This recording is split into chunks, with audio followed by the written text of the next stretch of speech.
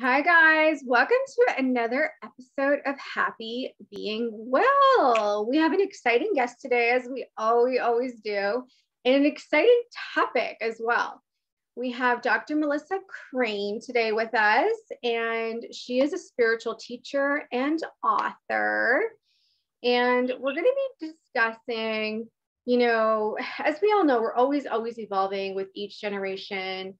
There's always a new buzzword, like now where everyone's focusing on, narcissist is a buzzword, self-love is a buzzword, and also, females tapping more into their femininity because in our society, for most women who are participating in the business world, in whatever capacity, either it's you're a lawyer, you're a business executive, or you're just an actual business, you're operating a business yourself, you have to adapt those masculine traits in order to thrive, to avoid being crushed, essentially. So now, we're seeing more and more, coaches teach women to tap more into their femininity. Like this needs to be like trained again. So, in order to, for various reasons, I think a lot of it, I've been noticing a lot of like dating coaches, like train women now to tap more into their femininity, to kind of have a much more healthier relationship with their male counterparts for a lot of reasons, right? So we're going to be discussing this with Melissa.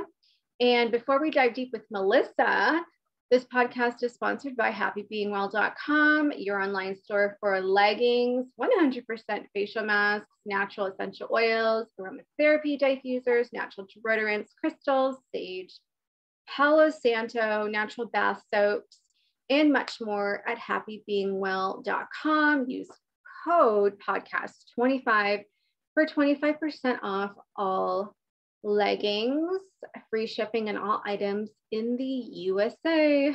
So, Melissa, welcome to the Happy Being Well podcast. Thank you. Thanks for having me.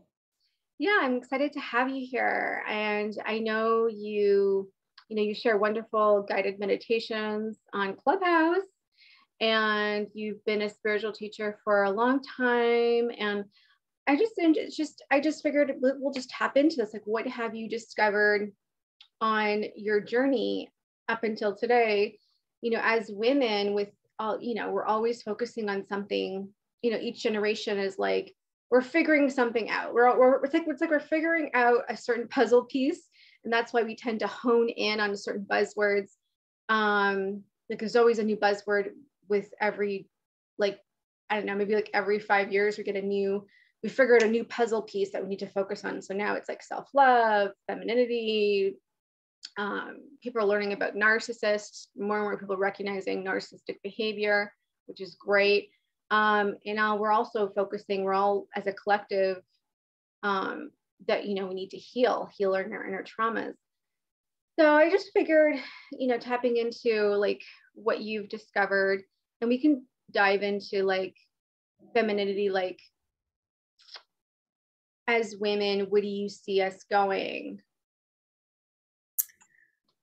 This is a great topic, as I myself functioned, I call it my past life, from a place of always feeling like I needed to do, always feeling like I needed to prove something about myself, prove my worth through doing something. Back in the day, before the whole pandemic, I practiced as a chiropractor. And, I assumed the role of the fixer, right? So people would come to see me, and then it was like I had this thought and this belief that, well, I have to take their pain away, right? They're in pain, and so I have to do a thing. And then I had to, my survival was based on, my job and people making appointments and having to show up. And it was this constant go, do. And towards the end, right before the the lockdown hit, I was starting to like question, is this truly in alignment with how I want to be, how I want to live? Is this in alignment with my values? And do I want to do this anymore? And so it was that notion of like, okay, I need to take a break. I need to step back and just reassess what's going on, which then led into a lot of time on my own to just listen and receive and get really honest with myself. So I think it's important that we take that time as we move forward to tap back into ourselves. And like I was saying before, of what's our value system? What's really important? And to learn again that it's okay to, first of all, not really know and to change and to just be, to tap into that flow. Because as women, we are the birthers. We birth creation. And if there's something that we know to be true, is that there's always change. There's always cycles. Mother Earth herself in a constant state of cycles and seasons, and something blooms and then it dies and then it reforms. And so us as women, and everyone, as we all have that feminine energy within us, if we can start to embody that, I think that moving forward as we create this new way of being, that it'll happen with a little bit more ease and grace. Mm-hmm. Mm-hmm. I love that. I love that. And I mean, I am seeing, it seems like, I feel like the feminine energy, I feel like we're kind of tapping more into it, and it's kind of like being celebrated more and being more appreciated. I feel like, from what I'm hearing, in whatever community, it's the new age community, spiritual community, or just personal development community. I'm seeing like a recognition of the importance of the feminine energy. Whereas in the past, masculine energy was more celebrated, because the masculine energy is protection. Masculine energy is, the breadwinner, providing for the family. Masculine energy is success, strength. And so, whereas the female energy was kind of, I would say, down, maybe like not as celebrated. Like it was like, yeah, they're the nurturers, the caring, mothers, giving birth. But it was like, if we just look at the culture from like 50s, 60s, 70s, right? Yeah, it's interesting, as we're unfolding a newer age, as we're, going through lessons we've learned from the past. And now, I mean, I would love to see everybody embrace self-love and actually heal their inner traumas. Something I'm very, very passionate about, because we would just be a lot more, healthier as an overall society. But even on the individual level, it always starts with the individual level, and then we can have a stronger collective consciousness around it. And it's just so much, you're just much more, you have so much more clarity and you're so much more empowered. And, I would say empowered, clarity, and the ability to actually love yourself strengthens, and your ability, and it all starts with connecting with yourself. I would say that's the foundation. Well, self-awareness, then connecting with yourself, right? To be able to kind of go deep. So what have you learned through your journey in terms of, healing? Like, what's been your healing journey, or watching others heal? And like, like, I know a lot of people avoid it. They don't like to do trauma work, or even to recognize that they've had trauma, or talk about it, or even think about it, right? It's not sexy. It's not something the ego likes to think about or admit, right? Because we all have an ego to varying degrees, and the ego likes to shut that out and They just like to keep us safe, you know. It's like it's there to keep us safe, and you know, based on what we've known to be true. And it's like when those lessons that we learn through our life's experience, when they're not the pleasant ones, you know, we tend to brush those things under the rug. You know, we don't want to look at that stuff because it didn't feel good. And this is what I learned the most through when I had my practice, when I was, you know, working on the physical body and just like with pain and the discomforts. It was like I saw that, you know, obviously we're so much more than skin and bones. You know, we are energetic beings, and we have the mental body, and we have the emotional body, we have our spiritual body, right? Layer upon layer. And the physical is the densest. It's the last thing for this energy to manifest through, so that we can really start paying attention to where it is, to what those things are that are wanting us to love and look at and acknowledge, to bring that back in and integrate. You know, the fact that I love it when you said it's like having this clarity and this empowerment.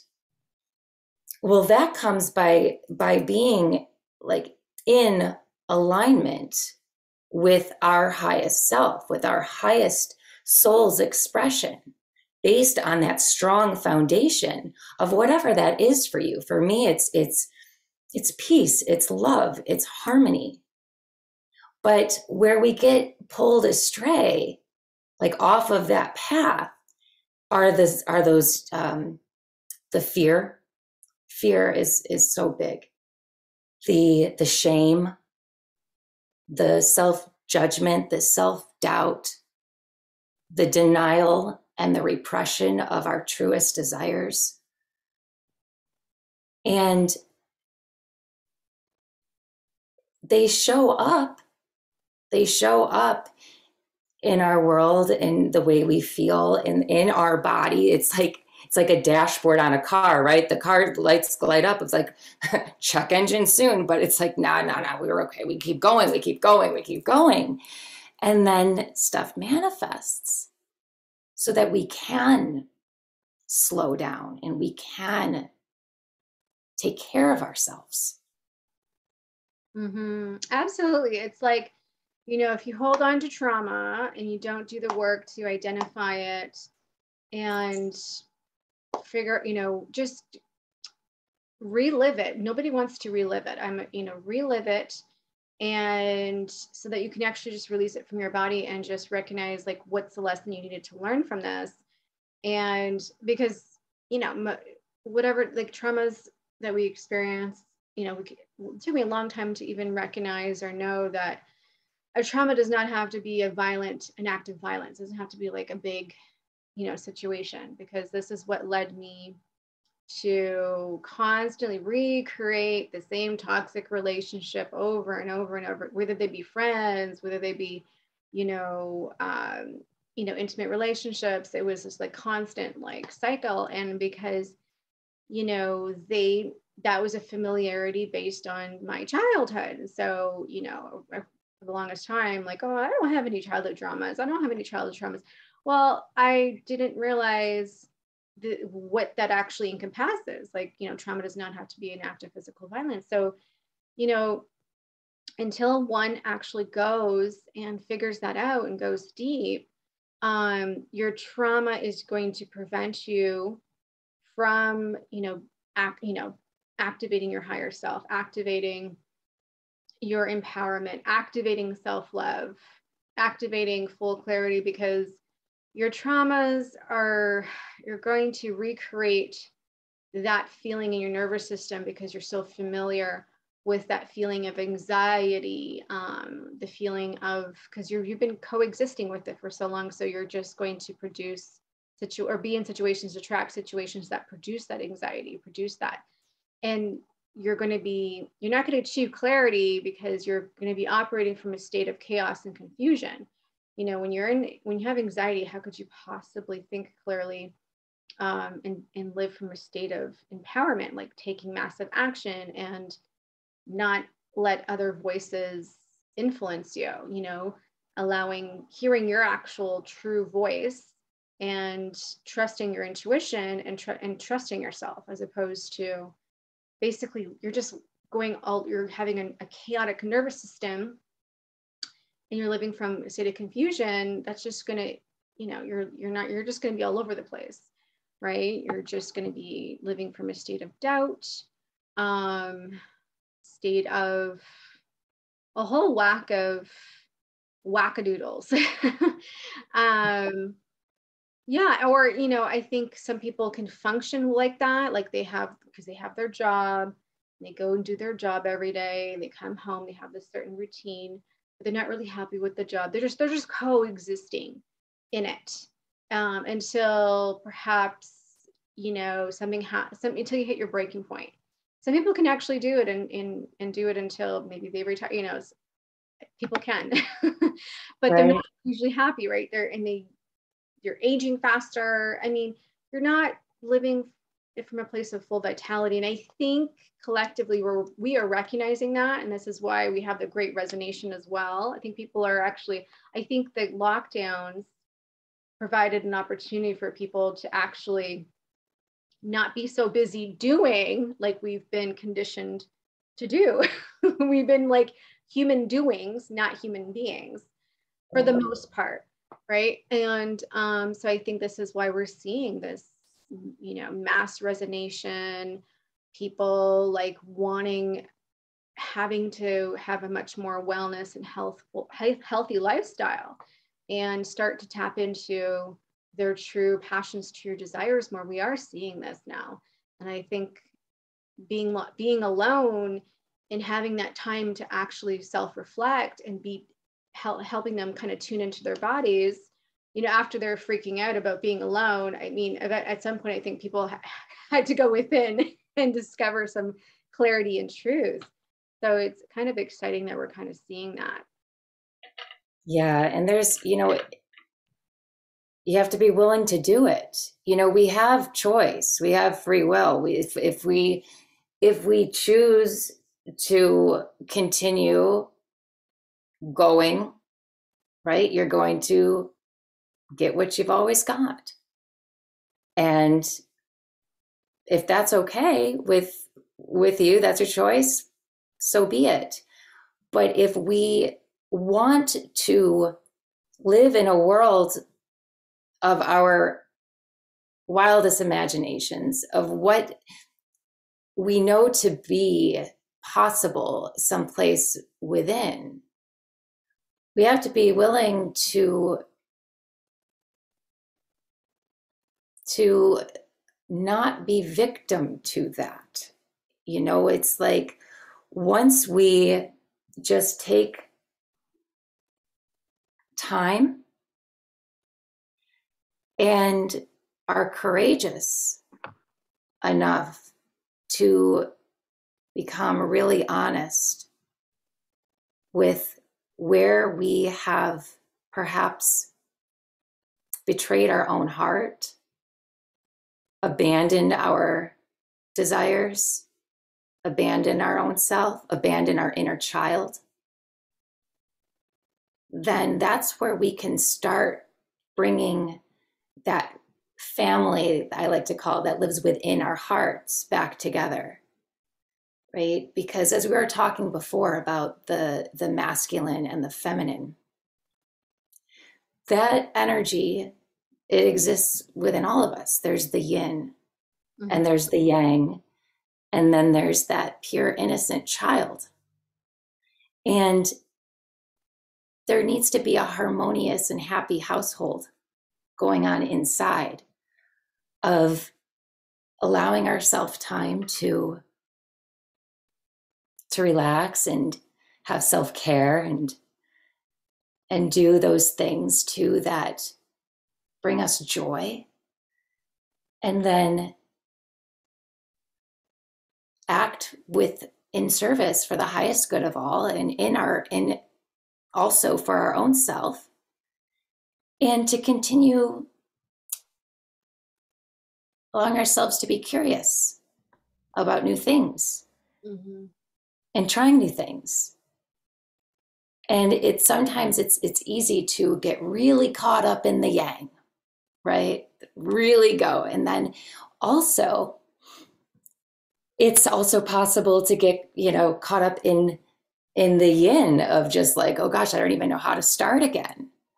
Right. So, yeah, there's a lot there's a lot. It's not easy. It's like, oh, okay, I'm just going to heal and love myself and everything's going to be great. It's like, okay, no, like that's work too, so we have to like think of it that way. It's like for those of us that really made these huge transformational shifts in our life, it's like we can get in our own heads. I know I have. I'll speak from my own experience. It's like you can get in your head of like, I'm not doing enough. Like, what am I even, like, do I even have a purpose anymore? Like, I'm not working in the way I used to work. And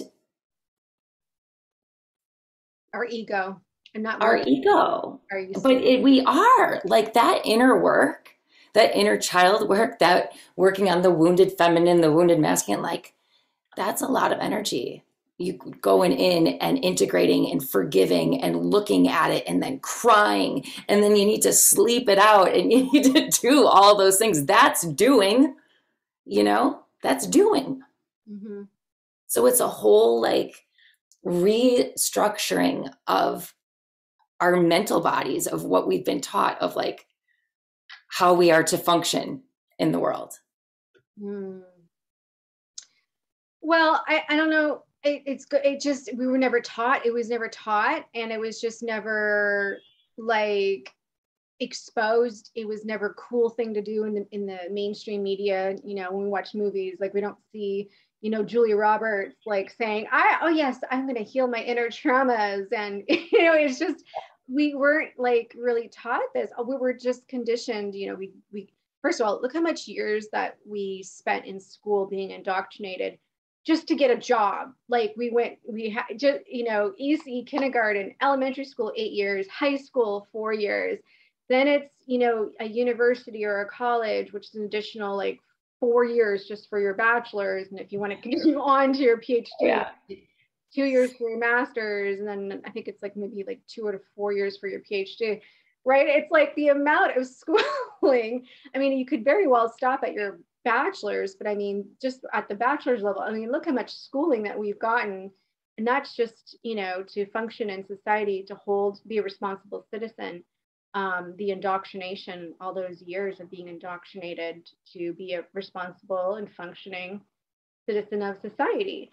So we kind of have to look at it that way too. It's like, well, this is not a one-day weekend retreat where you're just healed and it's gonna happen and you're empowered and clear and you're good.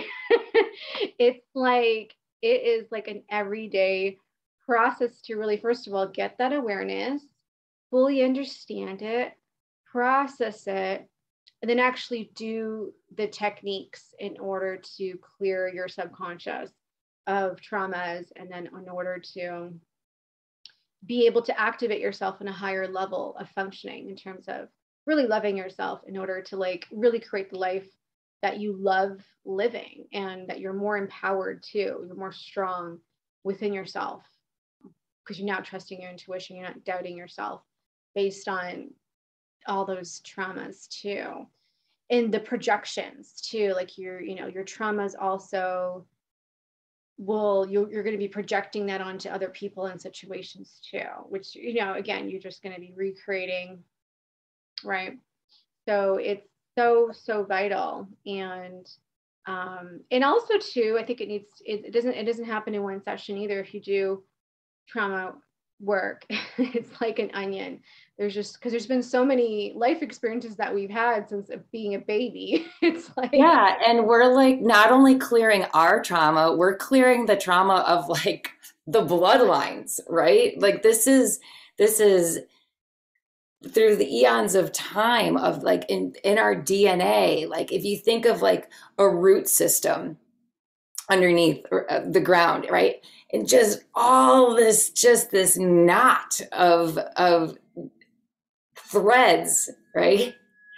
Okay, so like the image that they're showing me right now, like it's like, you know, if you have a necklace strand or you have a couple necklaces and then they just get wadded up into this one massive knot.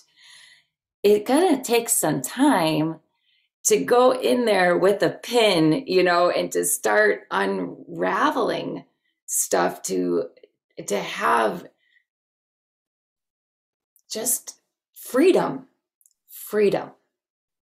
But yes, like you were saying, like this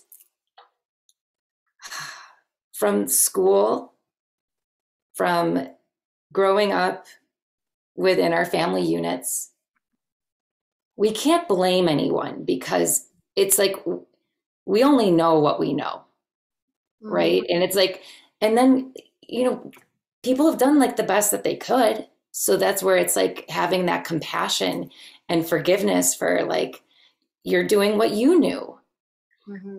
And so then it's like, this is the time now that I feel like the collective is entering where we're like looking back, we're like, this doesn't make sense, right? Like we are not robots.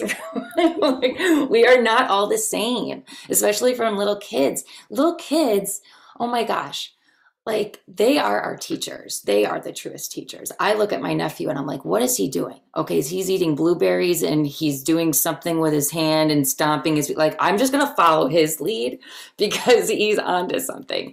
And it's like their imagination and their creativity and the way they do things.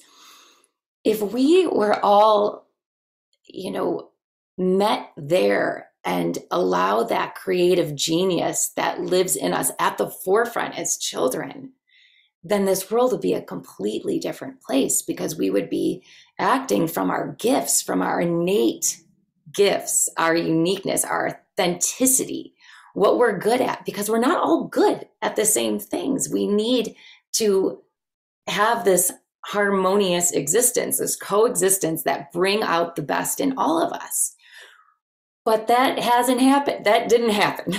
And so then we go through this whole thing and we get all these layers, and we put up all these bars and we have this big wadded necklace knot. And then we have to start unwinding it. But I think maybe again, as you're talking about that, it's like maybe, you know, we've been, you know, as a society kind of been extreme. It's like we're focusing on something and we're just kind of like, it's just that one, like for example, as you're talking about the child, because now the child has not been indoctrinated, you know, in society, right? It's just all it's responsible for doing is just eating and going to sleep and waking up and playing with their friends. And like they're not, we've formulated a structure in society, right, to prevent chaos, right? Like we have streetlights so that people are not crashing into cars. You know, we pay taxes so that we have a government that's supposed to oversee us and everything to have order, right? So, and so we have schools and our children go to schools. So, you know, basically order. So if we were all like, let's just say, like, let's just play around with the thought. Like, let's just say that we were like never indoctrinated and we never went to school and we're never really taught to like behave a certain way as an adult or whatever. And we see the child and like let that child, you know, I don't know. We would just, maybe it would be chaotic, who knows? Or maybe we need to have that balance, like you said earlier, of like we shouldn't be abandoning us being children, having that sense of child excitement, and plus you're tapping into your true self, not abandoning yourself. because children don't do that, or judging yourself because children don't do that. But then again, we are learned to do that to function in society. So it's like, it's kind of a tricky, you know, conundrum, or, you know, it's a tricky little thing that's happening, you know, in order to have order and structure in our society, right? So I think it's like, maybe we just need to allow to have that childlike curiosity, or, you know, staying in our truth, but not abandoning order or structure altogether, right?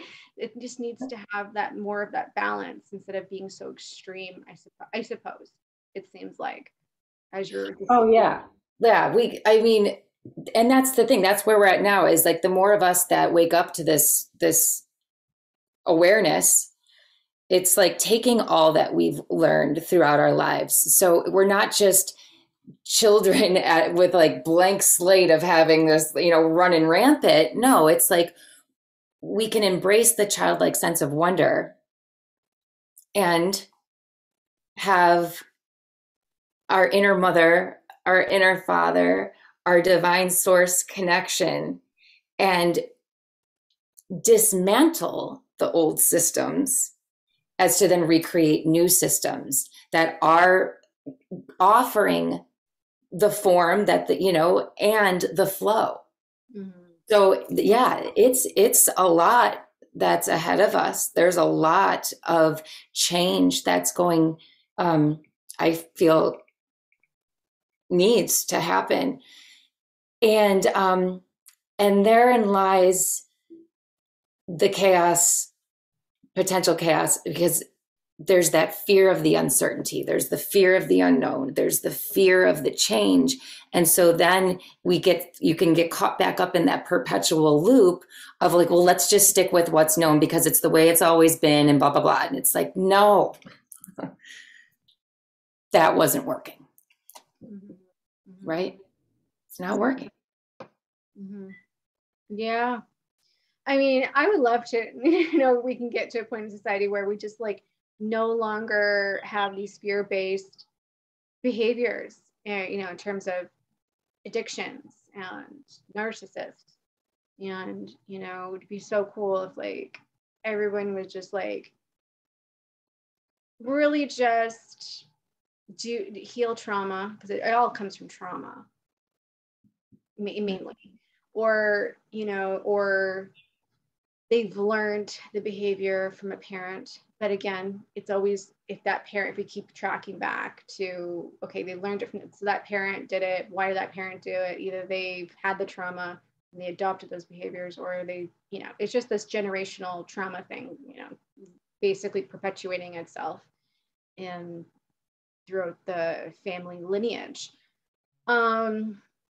Yeah, and it's like, and I'm hearing so much about healing trauma, which I'm so happy about, because that really is really truly the key ingredient, the secret key to all of this, unlocking true harmony and self-love and harmony with others too. I mean, I'm sure we've all been in a workplace where, you know, there's a jealousy and betrayal and sophisticated manipulation games, right? Because they fear that you're outshining them and you're going to get the promotion, they're going to get demoted or fired or whatever, right? So it's like, you know, and a lot of it is, again, fear, running on fear. And if people could just tap into more harmony, work together, you know, and really just kind of focus on just the good stuff of life. You know. And it comes down to compassion, right? Because once we have compassion, then we're able to forgive. So if we can look back to times in our life when we've been on each side of the coin, you know, it's like when we talk about trauma, of these things that have been done, that we've experienced, rather than just identifying with this happened to me, right? It's that whole shift of like, okay, well, perhaps this happened for me. And I know that can be a really triggering thing or hard to understand, like, how could this happen for me? when this was just so awful and blah, blah, blah. But, and I'm not diminishing that. But when we can begin to look at each and everything that we have experienced as a lesson of just how strong we are, just how courageous we are, and also when we can just step into another person's shoes or see how perhaps we ourselves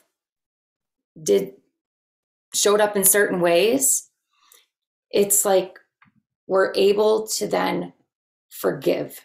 And once we can forgive, then that shadow aspect or that thing that's just been under the rug, we can just integrate that back in our heart and we can just open up and expand on. And it doesn't hold us in shackles anymore of like, you know what I'm saying? Like, it really, for me, it comes down to compassion. Like when I think about my past and growing up and, you know, being a teenager and with my mom and with my dad of like,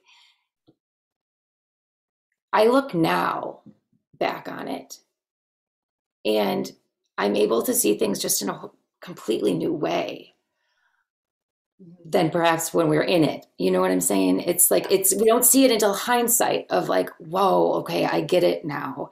And then I see how then I've done this in other relationships. And then it like goes around this whole thing of like, yeah, it's a lot.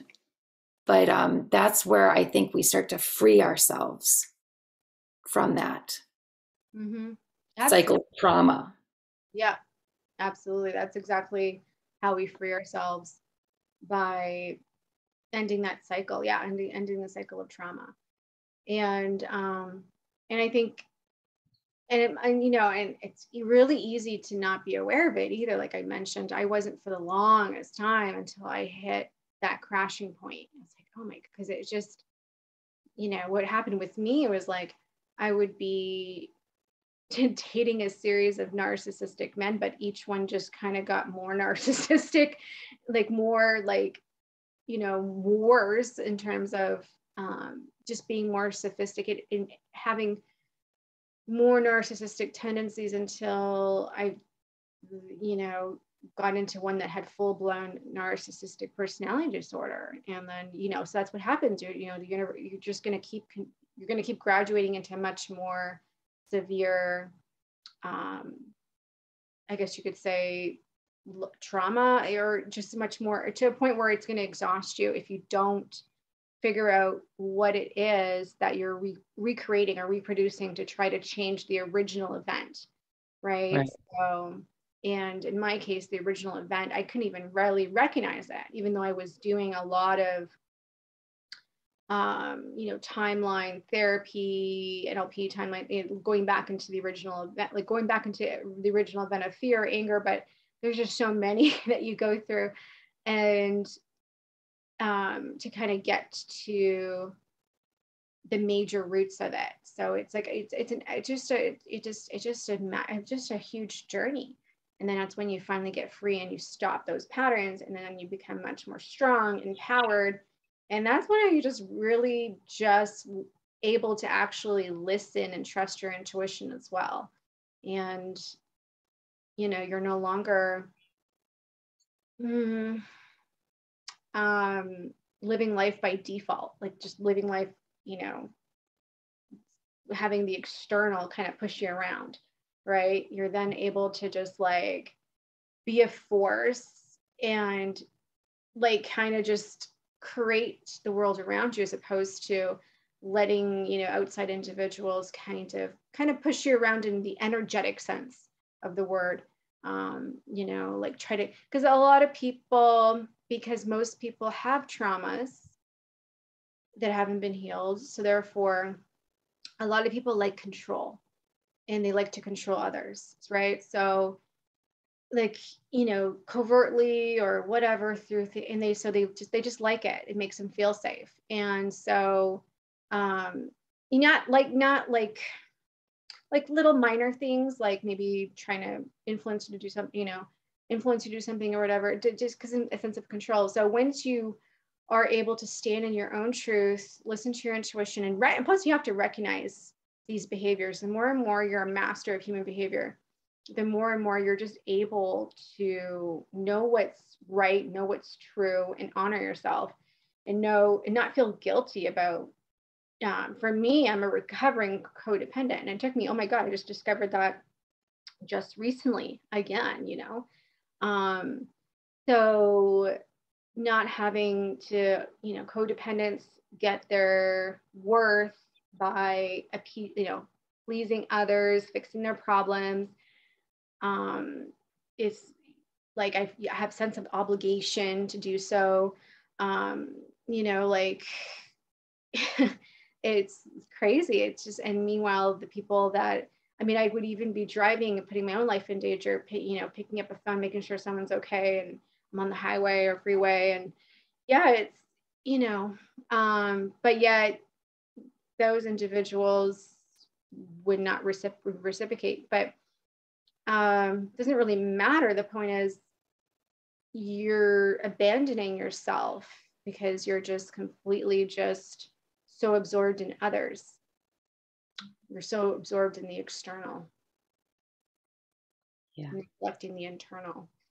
Yeah. So that being said, what are some of your favorite ways to connect with yourself, to go internal? Well, meditation has just been, that's an everyday, that's a non-negotiable for me. And that was one of the first things I would abandon upon getting in different relationships, because I can connect with the whole, the narcissistic, the codependence. I was like relationship after relationship, whatever. And I would always set aside my spiritual practice.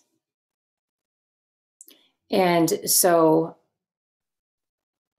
that has been huge to channel in spirit, the living light, to visualize, because we don't give our imaginations the credit I think that it deserves too. It's like to envision ourselves in peace, to feel what peace is, to feel and sense and recreate and imagine how it is that we want to be, right? So taking that was for me a big thing of, people say like manifestation work or like vision board stuff. It's like that kind of thing, but just like in mind, within. Painting has been huge for me right now, just to like get that energy out, to move that energy. So it's like receiving, and then as things kind of bubble up to the surface and stuff, like to just get it out, or journaling, any kind of expression of the energy is big. And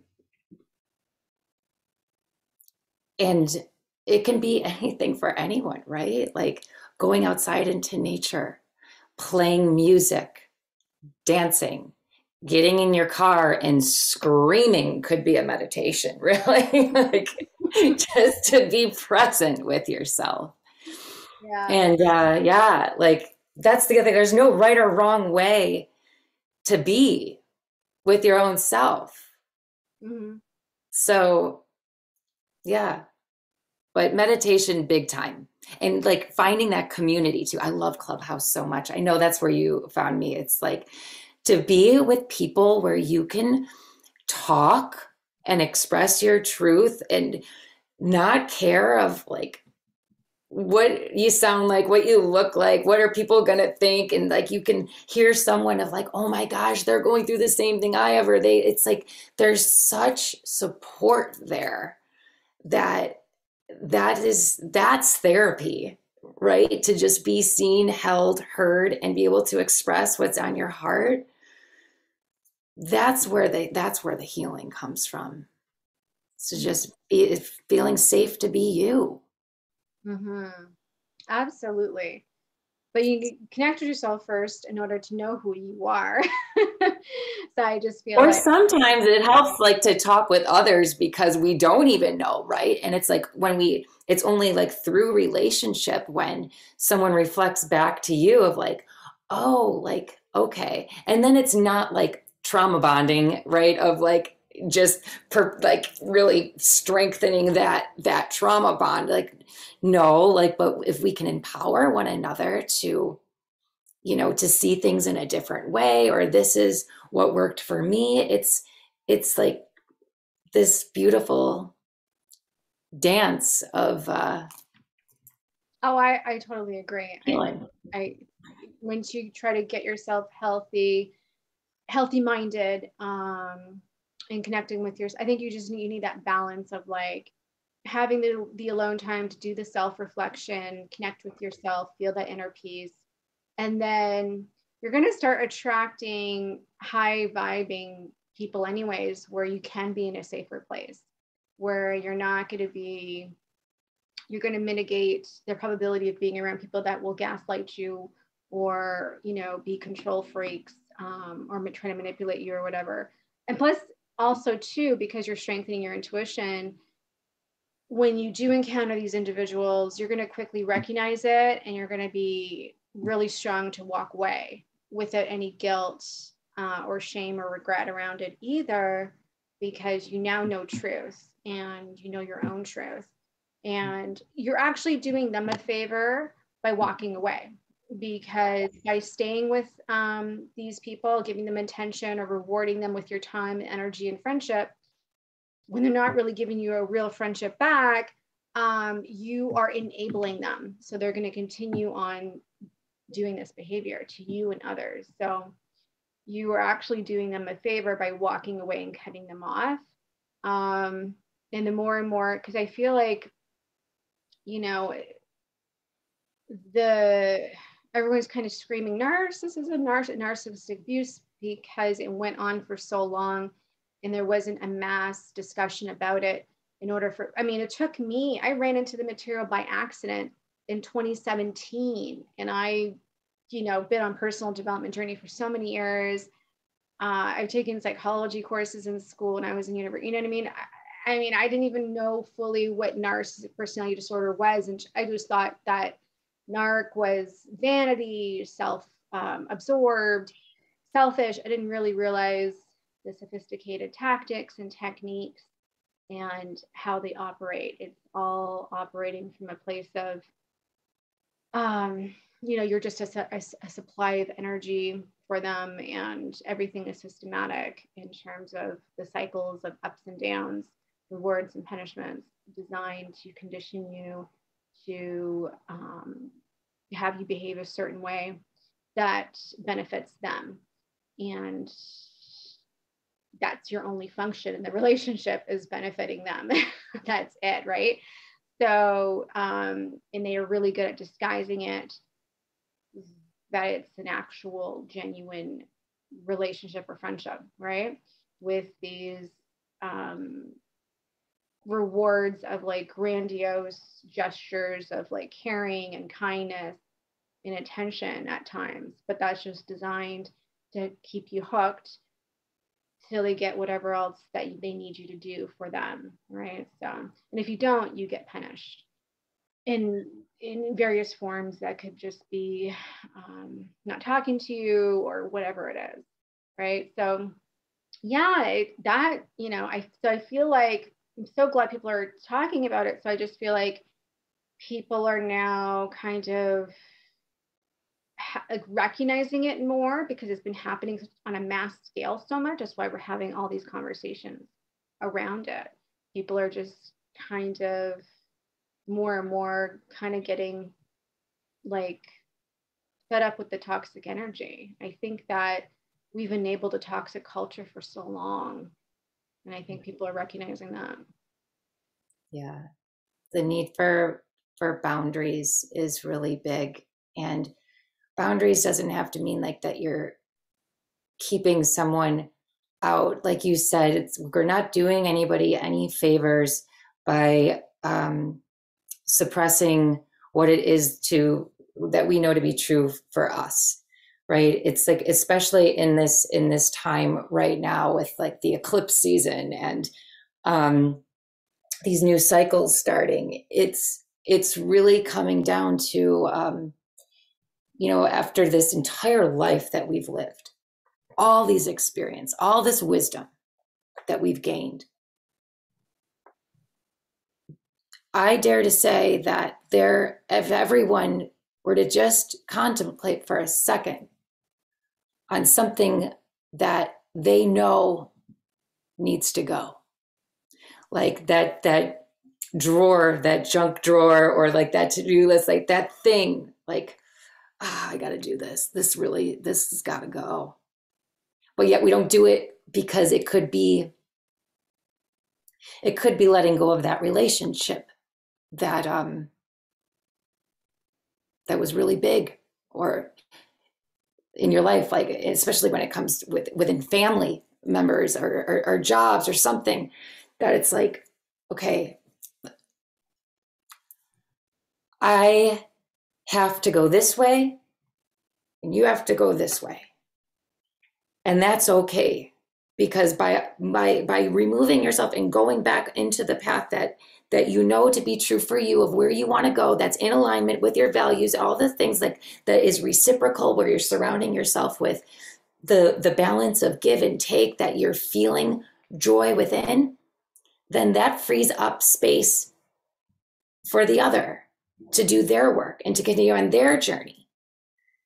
And so it's being really brave, right? If we can just talk to that little person inside of us too, that's kind of scared, like, I don't know, like, am I going to be safe if I let this go? It's like, yes. And that's where, mom and dad put those boundaries on of like, you're good. You're good. Mm-hmm. And it's a better world for all involved. Mm-hmm. Absolutely. But it takes a minute to like get there, right? Of like even recognizing like, oh my gosh, like this person, this is not a healthy relationship. Like for me, it was like I had stayed in relationships well past the expiration point of like, how many red flags do I need to paint white before I get the memo? But then you get it. Finally, as those things got louder, like you were saying, like you keep going around this cycle, right? And it's like the breadcrumbs get bigger, the messages get louder, the signs get shinier, and then sometimes spirit will just take the wheel of like, all right, move over. This has got to go. This has got to go. So yeah, there's always a message, and to get our attention. Absolutely. It's like it's like if we actually just understand nature, if we go deep into nature, we understand everything. Like, for example, when we get cut or if we break it, it hurts, right? It hurts for a reason. It's a signal like, hey, you need to pay attention to this. You need to clean it out, put a Band-Aid on it before it gets infected, right? Or, or else imagine if we didn't have pain, physical pain, if we were to like break a leg and we continued walking or running because we had no idea, like it's, something's been fractured in our bones, we would further cause damage to it, right? So it's the same thing with our lives, in other respects, right? So, and also too, it's also really difficult to leave these toxic relations, because I was there too, and everybody I'm sure can relate to how difficult it is, especially if you're a codependent or an empath. I'm an empath and a codependent. and I had these individuals as family members as well. So this is something that was familiar as well. I was used, and also to, you're trying to change the original event. So you're trying to change the original time it happened with a certain perhaps family member, right? So it's like you're recreating it, thinking that you're going to change them because you're trying to change, it's like it turns into like some kind of subconscious game that you get addicted to, that you're trying to like change, so that if you change them, it proves you know, your worth, and that's where nirvana is going to take place. And, you know, and it's just so many variables involved as to why you get so hooked in. Also, to the trauma bond is very powerful. Your bond, that creates a bond when you're going through cycles of rewards and punishments, because you get addicted to the rewards. And typically these individuals are really good at giving good rewards, like really knowing how to showcase grandiose gestures of care, and they customize the rewards based on your personality, right? They don't have like a cookie cutter, they based on what they know that you really like, because they've studied you, like they know you, right? So they know how to trigger you. So yeah, that's another reason, or the body gets addicted from those emotions, because when you go through a punishment cycle with these individuals, like when you notice a red flag, for example, you know, after that will pass and a reward is going to come, because they've conditioned you. So you're on this like roller coaster and you can't get off the wheel, because your body is addicted to those emotions that they've been producing. So that's a major reason why it's difficult to walk away from these toxic relationships. And, right. And also too, it's like you feel bad. Well, I know I would feel bad. Empath, I would feel bad and guilty, like, oh, you know, I'm like, I'm not going to be there for them. And, you know, that's another component to it as well. The guilt, yeah, all that. It's so much involved. It's why it is. It's extremely difficult. But it's like always usually until you really hit like a breaking point of like, wow, this is like, you cannot continue living like this. It's taking too much away from you. It becomes too draining. And then you realize, if I continue on, I'm just going to keep losing more and more energy, having more and more stress and anxiety. And then it will cause consequences in your life, perhaps health, your career, you know, like it starts to like actually will start to trickle into it. It takes time, but it will eventually take a toll on your life. And you said something there that's huge, how it can start to affect your health, because as you mentioned, you know, thank goodness for pain, right? As it's a signal. But honestly, only 10% of potentially harmful stimuli gets responded to in the brain. So it's like we only notice 10% of all of the noxious stuff around us, like things that could be potentially harmful to us, which is a protective mechanism, because literally if our bodies responded to every single thing that wasn't in the most harmonic resonance with us, we wouldn't be able to function. I mean, it's like a little filter. But that being said, if you could imagine all of this stuff, like the more subtle things, the more energetic. So the toxic, better word is like almost like those self-destructive limiting belief systems that we place on ourselves, or those lower vibrating emotions of the fear, shame, guilt,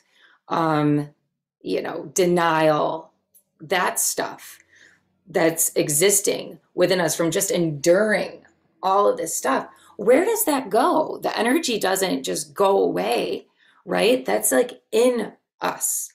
And this is where I was saying how things like start to filter down. And sometimes, yes, it'll come through as pain. And then depending on where on the body it manifests, there's a little signal there. There's a map, although we don't have the owner's manual to this thing, dropping down.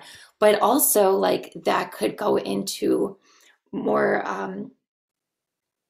like chronic diseases and those cancers, and that like it starts to harvest and go. And it's like, so it's so important to not dismiss the stuff that is trying to speak to us. And then once we do see it, once we are aware of it, once we know that this isn't okay, like if I love to work with the inner child, because it's like, would we talk to a 3-year-old sometimes the way we talk to ourselves? Would we subject our, like, a little 3-year-old in a relationship that we do our own self? Half the time, like, no. More than half the time. You know what I'm saying, though? It's like, but we do this. And this is where, like, that was a big eye opener for me of like, oh my gosh, I was just so abusive to my own self. And then it goes into that whole forgiveness of self, because we only know that what we know at that time, right? And then it goes into the relationships outward. But before I go off on another rabbit hole, I'm going to pause right there. But yeah, that's another important component of why it's so important to, recognize and heal our traumas, because there's just so much domino effects that can take place. We're recreating them, in our environment through relationships and situations, and also because we're involved in these toxic situations or relationships as a result of the trauma we're holding, the original trauma. You're going to be experiencing in your body the anxiety, the stress building up, like all those episodes that you've experienced it, and it gets built up in the body like toxins. It like becomes like toxins. It's like, and it's in the body, and it can manifest in, a lot of people have back pain. A lot of people seem to like put their stress into the back as a common manifestation. Some people get fibromyalgia. I can't say that word. Fibromyalgia. Fibromyalgia. Okay. Yeah. And that's true. I mean, it's a fact now. The medical community has recognized it. Dis-ease, right? Body is not at ease. And the medical community and therapeutic community is now recognizing the benefits of releasing stress from the body, like meditation, any physical activity like yoga, or just working out in general, to get it out of the body. And I feel like too, when you're trying to release trauma, it's, doing certain body movements helps to release trauma, but we also need to be mentally aware and clear out of our subconscious, which starts with the conscious mind, to go into the subconscious mind to, intellectually recognize it and release it, and also incorporating the body to release it too, and which is how to embody healing, total complete embodiment, having the two together. So yeah, I think there needs to be more discussion around the consequences of holding on to toxic relationships and situations. I don't think people really recognize and realize the true cost of that. There's a true high price to pay by staying in toxic relationships over time. Mm-hmm. Like we all hear, cut off, it's such a huge cliche, especially when you go into personal development seminars, because a lot of people embark on personal development to be successful in business. That's always the prime motivation, right? Because now you have to be in control. Like now you're responsible for yourself when you want to be a business owner. Like you have to make decisions. You have to be, you're the creative idea maker, so therefore personal development work becomes mandatory, right? So that's the initial motivation for most people, or they want to climb up the corporate ladder. So where was I going with this? You're going into personal. Oh yeah, the common cliche is cutting off toxic people, right? I heard that so many times. I mean, it's like every single development seminar that I went to. But nobody talked about the true costs of it, right? All they said was, if you want to be successful, you're going to catapult once you get rid of the toxic people. It's like, okay, And but I will say I held on to the toxic people, you know, and because I started going to personal development events like over 15 years ago, right? And so because I didn't recognize the true cost of holding on to them until I experienced it firsthand. It's like, oh, that's why they say that. That's Right. why when you get rid of them, also I catapult to much more success and more energy and more clarity and more empowerment, because they were draining your energy, creating a state of confusion through the anxiety they produce, and taking time and energy away from yourself, like, you know, because they're literally draining you. And Mm-hmm. and also too, it's, you know, you start to create resentments towards them, and you can become bitter. You can hold on to that and then project that onto other people. Like, there's just so much Mm-hmm. poison, different types of poisons they're injecting into you by staying in it, that people are not recognizing, I don't think. And I think there needs to be a conversation around all of those micro poisons that they're injecting into you. It's not just draining your energy in terms of, you know, using it for them, in terms of listening to them complaining or doing things for them or whatever it is, or getting upset when they covertly insult you, right? That's energy, because then your body's angry and you know, then you become more, you know, losing energy when you become angry. That you can be using the energy towards your projects, towards people who actually love you, you know, going to the park or whatever it is that brings you joy and fills you up, or brings you more success, or maybe you need to write a blog article or do a project for work or something, right? So there's more to it. It's not just that. There's a lot more poison around it than just pulling energy away from you. And another little analogy to use is like, so if we're looking to flow in our life, right, we with the greatest ease, like highway to heaven, right, a highway to our dream life, right, where just everything's moving, everything's flowing, there's no traffic, like all green lights, you're just going. That's ideal, right? That's what we aim for, right? Mm-hmm.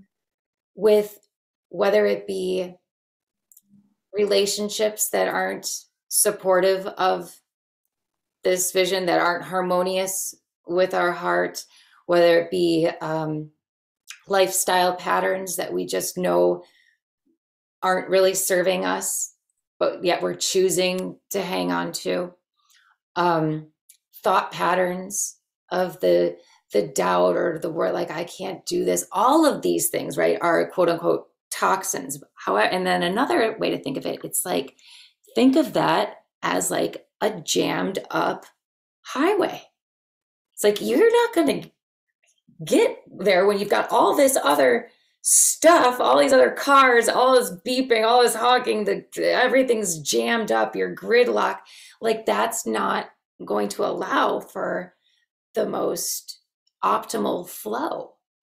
Or like if you think of like, if you want to think of like a stream, right? Like a stream is flowing. There's that just emotion, is clear water. It's constantly moving. And then you get all of like these sticks and mud and rocks and all of this debris, right? Just kind of jumping. What happens there? Then water starts to stagnate. And like you can't drink from that water. It gets muddy. There's flies all around it, right? It's just it goes from a beautiful stream to like a trickle. So there's all these different ways of just like you said, again, looking to nature, seeing how things are reflecting this back. Like it's not just, it could be applied to so many arenas and all there of like, we need movement. We need to flow. We need ease. And we need to know where it is where we want to go, like having that vision for ourselves, going back to the beginning of like, what are our values? What defines the lanes? What lane are we going to drive in? So all of these things, and just giving us a little bit of grace while we do it. Mm-hmm. Absolutely. I completely agree. This has been a phenomenal conversation, Melissa. We touched on so many key points and we really did dive deep into them. It's a very insightful, thought-provoking conversation. And, and hopefully other people can continue this conversation with your family and loved ones and with yourself. This is why Happy Being Well podcast exists. And remember, subscribe so you don't miss another episode. So, Melissa, where can people find you if they want to learn more about you or ways, they can work with you? What's your website? What's your Instagram handle? Yeah, website is drmelissacrane.com and Instagram handle is at melissa.a.crane. And then I've been doing a lot of stuff on Clubhouse. So that it would be like the best way, but everything is on Instagram up at that little Linktree bio. So. And what's your Clubhouse handle? Is it? Oh, Clubhouse is at MA Crane DC. Okay. Mm-hmm. All right. So guys, I'll have that information on the podcast description in the podcast episode description. So depending upon what podcast platform you're listening in from, you can either click it or copy and paste it into your website browser to check out drmelissacrane.com would be her hub, where I'm sure you can find her Instagram there as well, and ways to contact her from drmelissacrane.com, which is really easy to remember. Some people have like really difficult websites to remember. Like they'll say it and I'm like, I already forget the website and I have to like go in their IG and like copy and paste it. But yours is like super easy. drmelissacrane.com. I actually like that last, it sounds nice. Dr. Melissa Crane. It reminds me of Frasier. I think someone had the name Crane or Kramer. Yeah, Kramer. Yeah, Frasier Crane, Dr. Frasier Crane. Yeah, I remember that show. Anywho, it was a pleasure speaking with you. Thanks so much for pouring into the Happy Being Well audience and, devoting your time and energy and experience and insight to the Happy Being Well audience. I appreciated it. I'm sure everybody else has appreciated it. So guys, check her out on Instagram, follow Melissa. If you're on Clubhouse, follow Melissa Crane on Clubhouse. She hosts rooms with other spiritually like-minded people, and she's doing guided meditations on Clubhouse. So you can get some free guided meditations right on Clubhouse if you are part of Clubhouse community. And if you're not, I would, if you are looking to tap into an online community, Clubhouse is a really great community to tap into. There's various rooms you can go into and just listen in or contribute as a speaker on stage, a virtual stage. It's pretty cool. Just have discernment when using it. You just make sure you go into rooms that are aligned with who you are, such as Melissa's room, where it's strictly spiritual, because just like in the real world, not everything is perfect, and we have to have discernment and go into positive rooms when using Clubhouse. So thanks, Melissa, so much. And guys, this podcast is sponsored by happybeingwell.com, your place to get irresistible leggings, sage, Palo Santo, natural candles, crystals, and so much more at happybeingwell.com. And you can also download some free wellness books at happybeingwell.com, like plant-based recipes and essential oils guide and a free self-care journal as well, along with other really cool books as well, like Overcoming Limiting Beliefs and much more on our resources page. So thanks, Melissa, and bye, everybody. Sending light and love. And remember, be happy being well.